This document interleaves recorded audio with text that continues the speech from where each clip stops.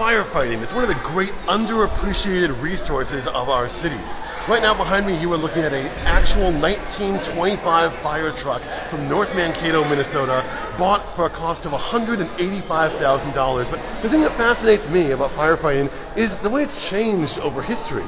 Because nowadays, with the technology that we have, firefighting looks a lot different than it did in 1925. Let me demonstrate what I mean.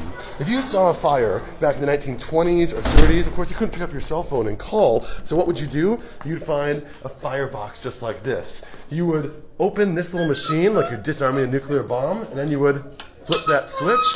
That would then send a signal via Morse code through, like music boxes have those wheels?